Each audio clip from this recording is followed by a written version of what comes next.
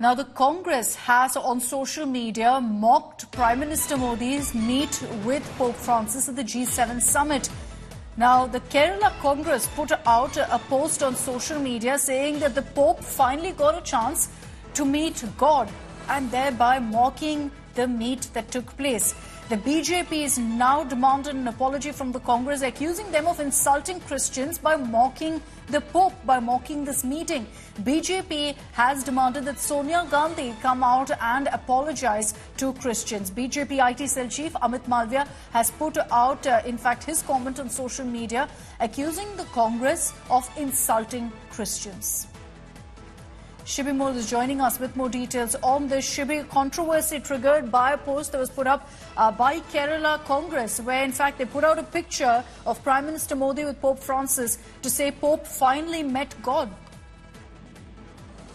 Well, Akshita, the Kerala Congress, the post by the ex-handler of Kerala Congress has sparked a controversy as they've tweeted a picture of the meeting between Pope and Prime Minister Modi, saying that the Pope finally got to meet the God. Making a taunt at Prime Minister about a statement that he made during one of the interviews he gave during the election season. Now, the BJP here in Kerala has also, accused the Congress of insulting the Christian community as well as the Pope. Remember, there is a very considerable Christian population in Kerala, and it's also the major vote bank of the Congress. Also, as far as Kerala is concerned, coming right from the official handle of the Kerala Congress page.